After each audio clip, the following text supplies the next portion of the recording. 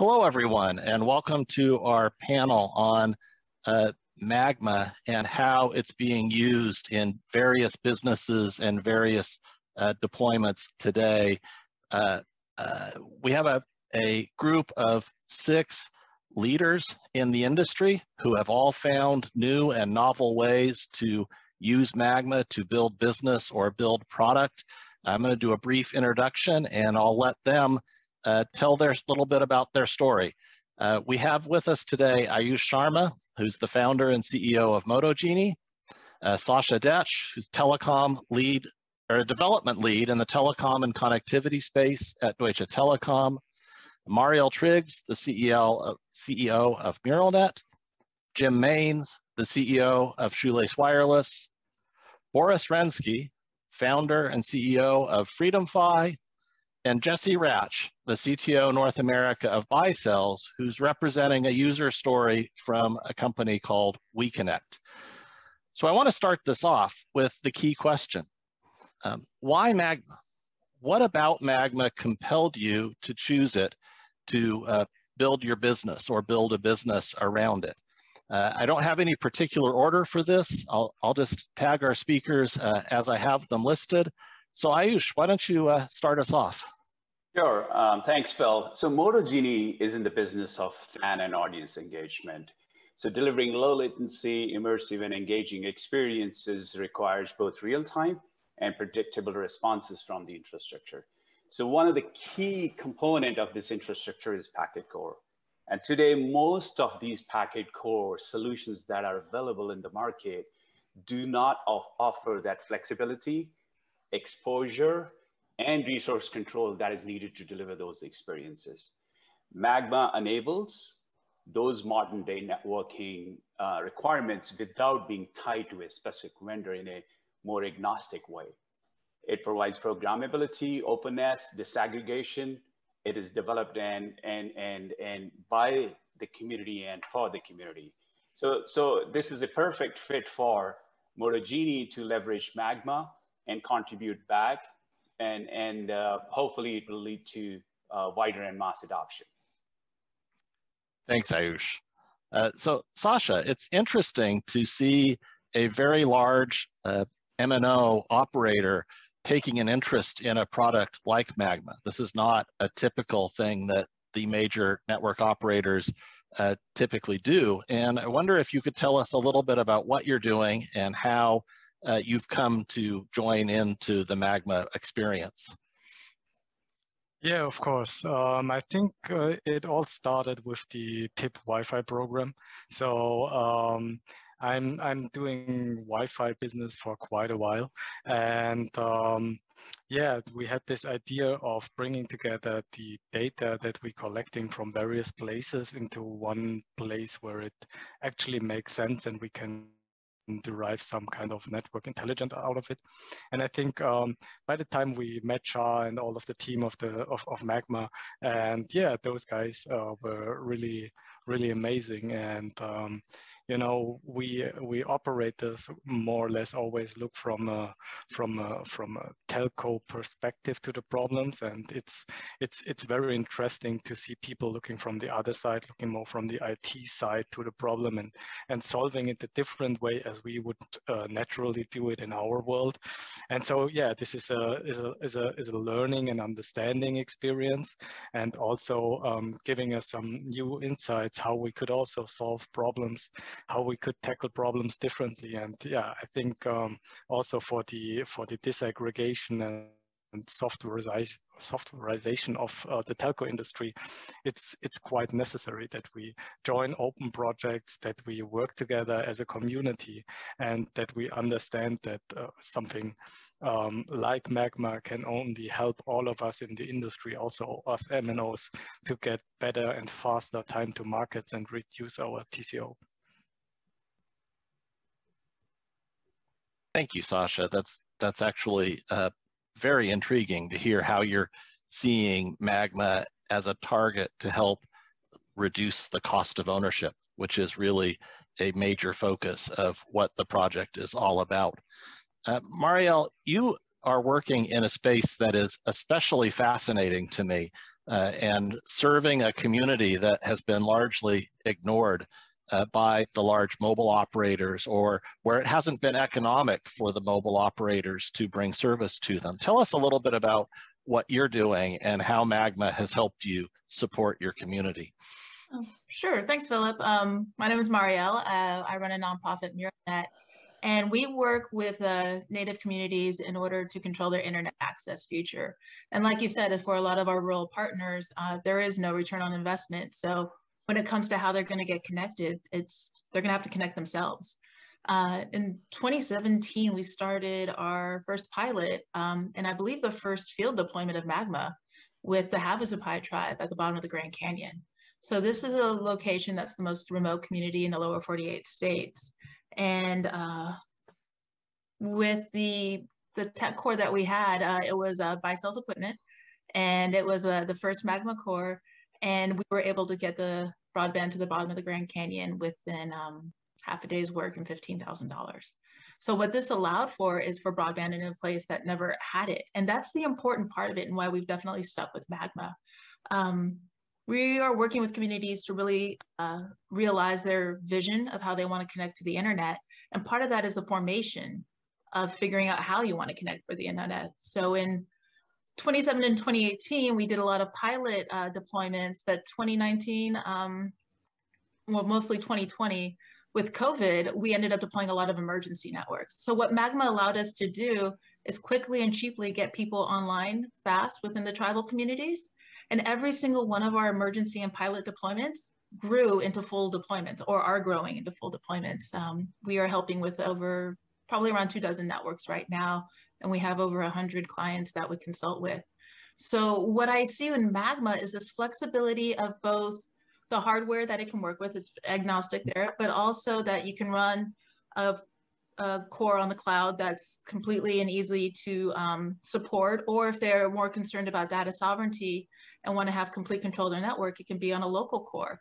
It can change and grow as they need. And what Magma allows MuralNet to do is to be the support that is necessary at the different phases as the tribes grow their networks and their network vision, so that they can eventually realize and control their internet future. So that's what I love about Magma, the flexibility, the fact that it's tech agnostic and open to almost everything, it seems, and that it allows for our clients to grow. Thanks, Marielle. Really appreciate that. And I think what I want to do is next go to Jesse. And you have an actually very similar story, but a very different kind of community. Tell us a little bit about what happened with WeConnect and how Magma was able to allow you to do a deployment in a place that was underserved or unserved. Right. So yeah, WeConnect is just one of the many, the thousands of the WISP operators within the United States. So yeah, it's always been a challenge, the adoption and deployment of an LTE or soon 5G network. It's always been a very difficult adoption, and the goal from the BiCell's end has always been to make the product more Wi-Fi-like, and Magma really helps in that side of things, because reducing the complexity of the actual deployment and having a simple gateway that could be installed at each site, while supporting a lot of the feature sets that are required for a fixed wireless operator. So for example, the layer 2 bridging functionality within Magma that was added really makes it more Wi-Fi-like, to the point they can use their own DHCP server to do the assigning the addresses. So bridging that technical gap and complexity that is normally inherent with an LTE core, that really supports the adoption of these networks. But of course, the cost is also a huge factor. And by having the solution that's widely available and open source based, plus having the companies in this case with WeConnect like FreedomFi commercializing the solution, having very affordable gateways that could be deployed at each tower site, that makes this technology available and a possibility. to deploy in these ultra-rural situations, to the point where subscriber counts could be less than 10, and you could still make some ROI sense, for those kind of coverage areas. Thank you, Jesse. And Jim, Shoelace is taking a little bit of a different approach and working with the Magma project to help improve wireless service overall. Tell us a little bit about that and how the Magma team has helped you in that effort. Sure. Thanks, Phil. I'm also working heavily with my buddy there, Sasha. So Magma is a critical component for us to enable the adoption and deployment of our technology. And what we focus on is the market challenge of insatiable mobile internet demand. As fast as an operator builds out a network, it gets consumed, which creates a lot of stress on their infrastructure and business models. And that was fine when operators are going from 2G to 3G, 4G, and so on, where they can actually make more money. But now, 5G and 6G becomes challenging, especially when unlimited plans.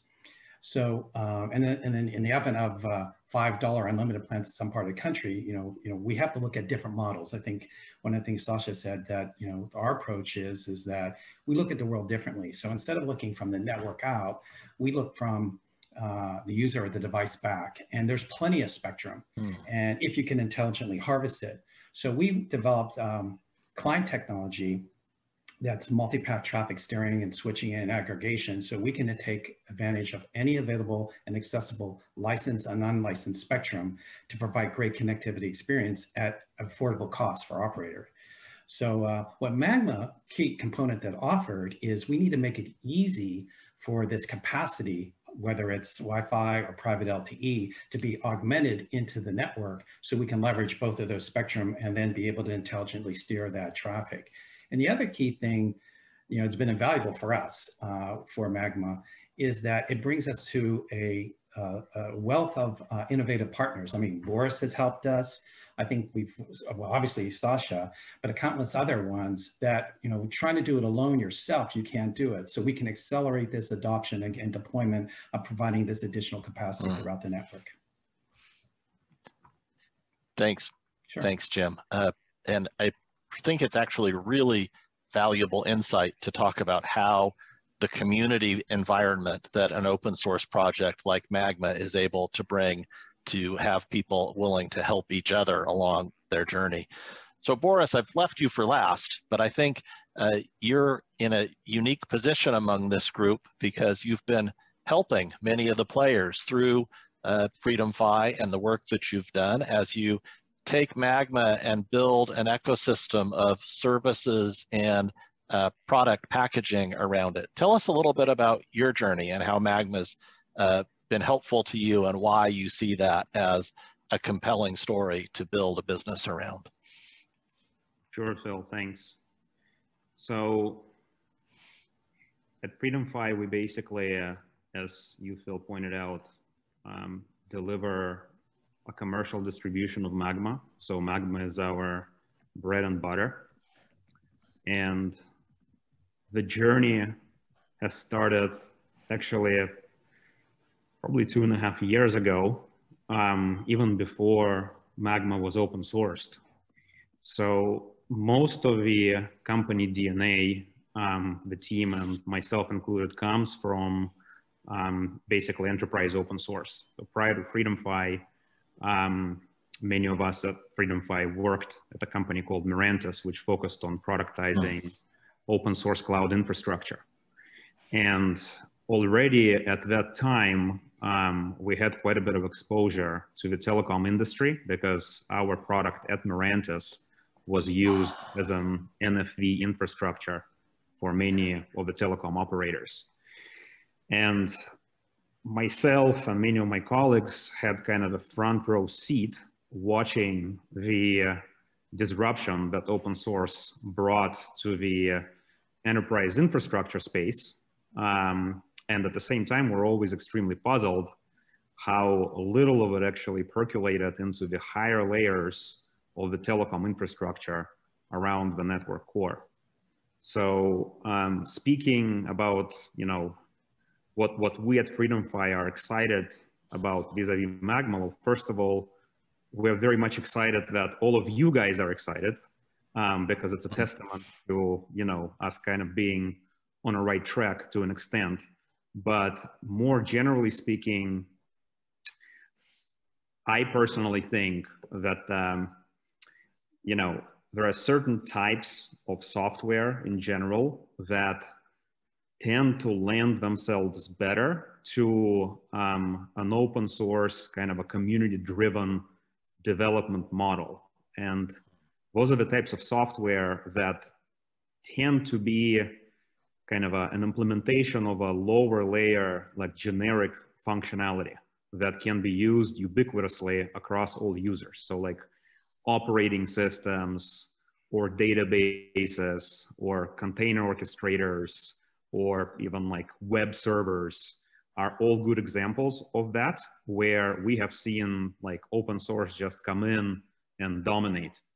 And if you look at you know, the enabler of the you know, telecom 5G connectivity, the network core, particularly the lower layers of the network core that deal with the data plane components, or user plane, as you know, people in the telecom industry call that, they very much resemble you know, that of like, you know, an operating system, or like you know, like an enterprise SDN, where we know historically open source is dominated. And I think that Magma to date is probably a project with the strongest community momentum to implement the you know, 5G telecom network core, specifically the data plane components of it, in an open source kind of a, you know, community fashion under the Linux Foundation umbrella, which we believe is kind of a winning recipe. And as a company betting on it, and betting on the fact that Magma will effectively become you know, the Linux of network core down the road.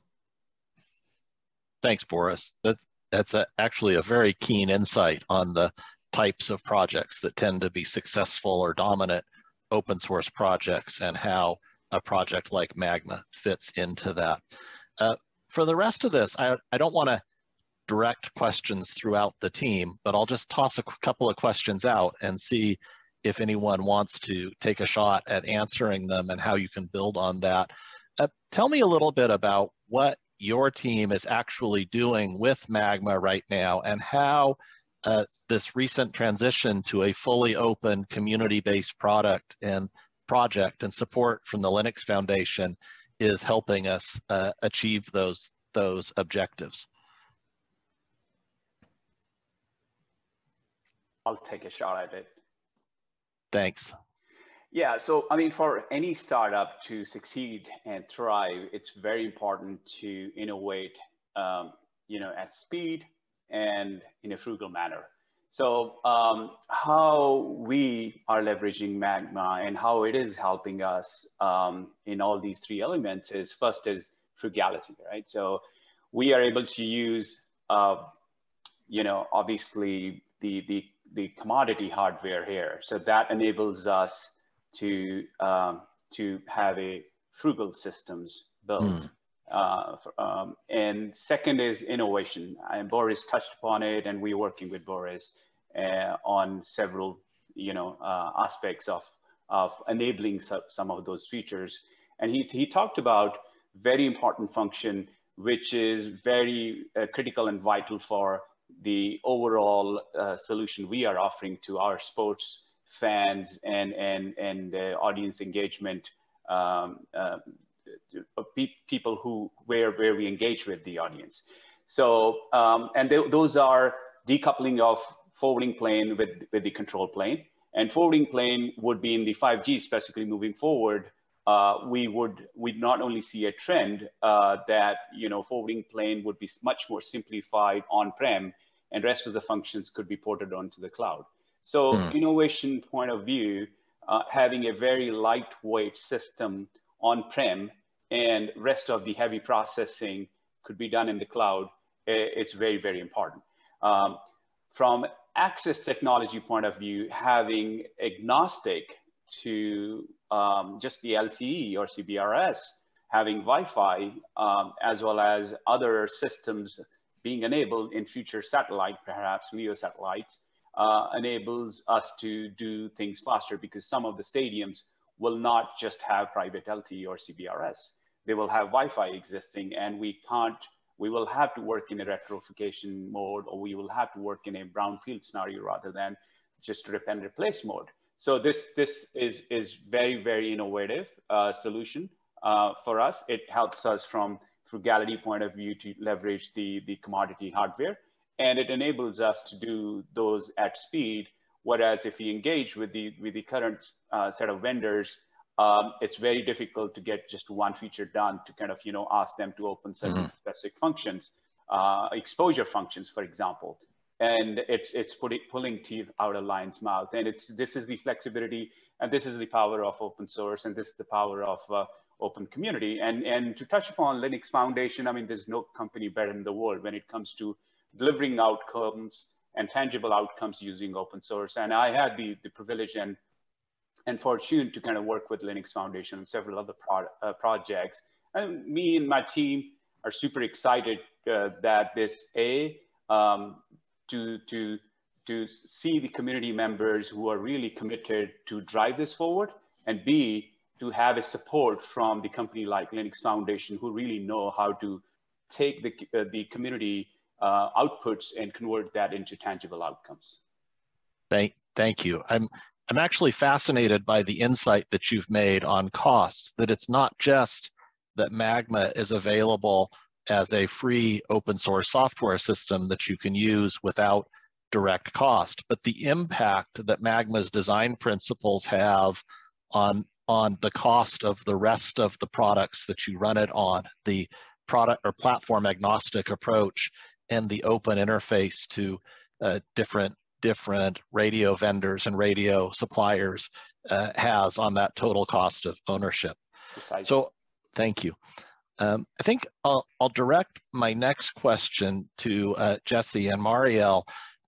As operators and innovators in serving underserved and unserved communities, what do you need from the Magma team? Or as we move into a community project, what would be, I think, the biggest thing that you think we can enable through that community that is not in play today in Magma itself or other commercial products? You can go first. Let me see my starting blocks.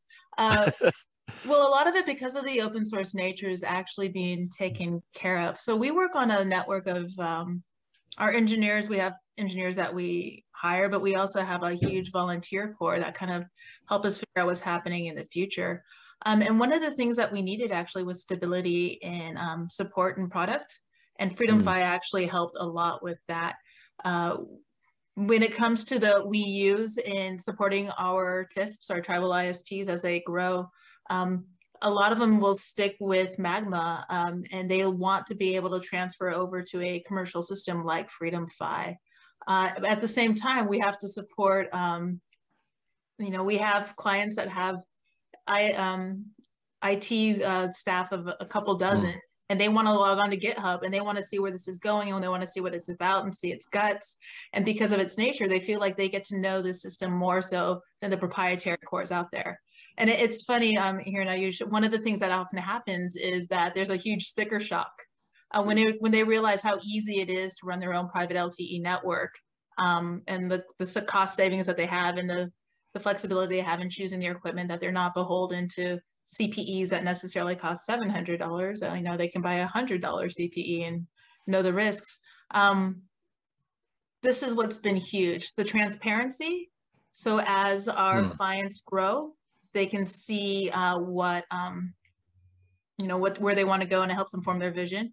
And the now commercial pieces that are surrounding it, so that they can also do the handoff where they want to do the handoff. If they just want to run a front office, they can just run a front office. If they want to run a front office in smart hands, they can do that. And if they want to grow their own internal capacity and learn how to run the stuff on them for themselves, there's trainings that are easy to adapt to them and meet them where they're at. So that's what I'm loving about Magma. That's fabulous. Thanks. Jesse, anything you'd like to add or thoughts? I mean, kind of build off, I think Meryl's key point is the support.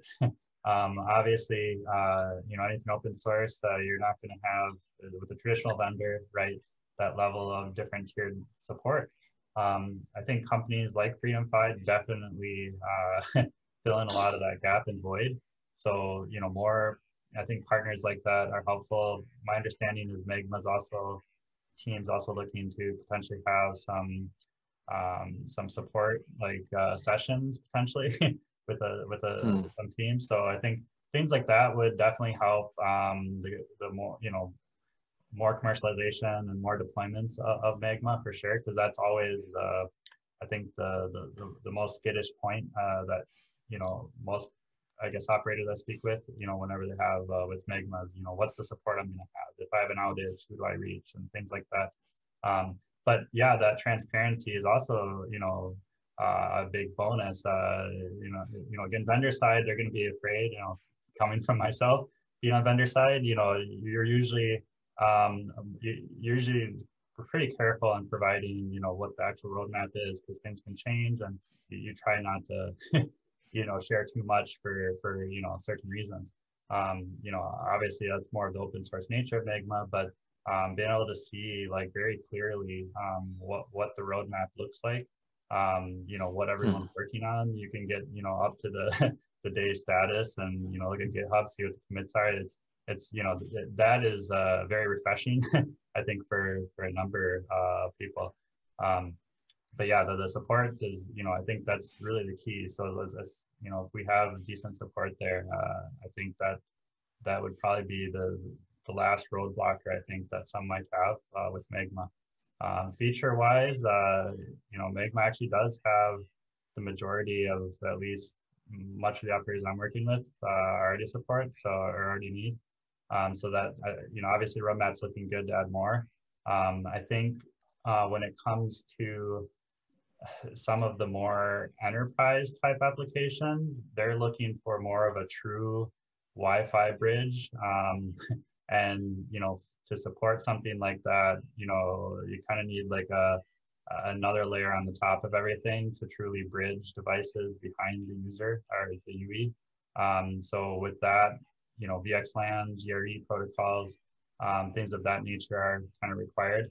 My understanding is work where some testing is being done in that area, but if those kind of protocols can be supported to support true bridging to the devices behind the CPU UE, that's gonna open up all the enterprise cases for sure.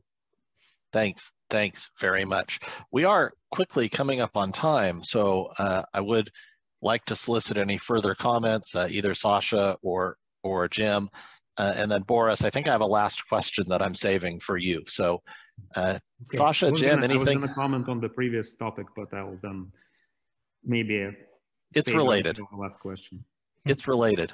I'll make a point in terms of the two things that we're working on now with Magma, and involving Sasha too, he's participating in, is what's critical that we see what Magma do, and you alluded to it earlier, Phil, is in terms of how do we just increase the capacity, how do we serve the underserved, and how do we make the existing efficient.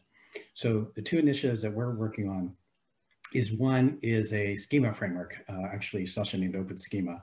And what that does is it let us understand what's going on in the network, because you don't know necessarily how do you decide where to put your assets out there if you don't know essentially what the challenges are. So a standardized way to collect data from the UE and also the access technologies, the devices themselves, is critical component. So anybody who wants to participate in that, there's a Magma channel on Slack. It's called Open Schema, so you can participate in that activity.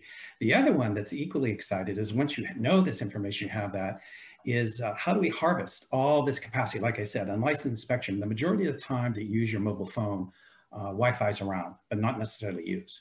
So there's a motivational aspect to that, but there's also a simplification. How do we make it simple for these capacity providers, first Wi-Fi, but eventually it's going to be predominantly private LTE to join what we call an augmented network. So we're working with the Magma team, with Shah and Jenny and Sasha and some other partners to develop a smart contract-based augmented network roaming solution. So, there's around 750 to 1 billion access points out there. So how do we harness all that energy to reduce the cost for the operators so they can expand in serving other areas or providing new services? So those are the two key initiatives that we're working on with the Magma. Thanks, Jim. The obligatory sub-project advertising. So and maybe I can add something. And this is what really drives me for Magma is there. If you look at DT, we have some guiding principles. It's 6. I don't give you all of them, but one of them is getting things done. And normally in our telco industry, it's like if you want to do a project, you have to go and start an RFI, and then you start something else, and then you go to a trial, and then you go to something, and it takes you years to get something done. And essentially, if you do something like that Magma journey, I think yesterday evening I looked something in the code because I was interested in how something is working, and then I just got on GitHub and looked how it's working. So I think this is a kind of a different world that we are approaching there, and that we operators need to get better in, and to get things faster done and deliver more value to our customers. So thank you. Thanks. So Boris, we're actually at time, but I'm going to give you the last word around this thought, which is one of the things we're doing with our open source project is building community, and building a community that is able to work in an open way. But one of the difficulties of that in using those products commercially is the ability to support those activities. And both Marielle and Jesse touched on the value that having FreedomFi available to them got them in having a support model for an open source project. Tell me your thoughts in just how valuable that independent support model that you're building is in building that dynamic community that lets Magma as a whole be more successful. Sure. So, I mean, this is not something that, we have invented. There is pretty much everybody today has touched on the many pluses of leveraging an open source project, starting with the, cost efficiency of it. However, the cost efficiency and the many pluses only come out if,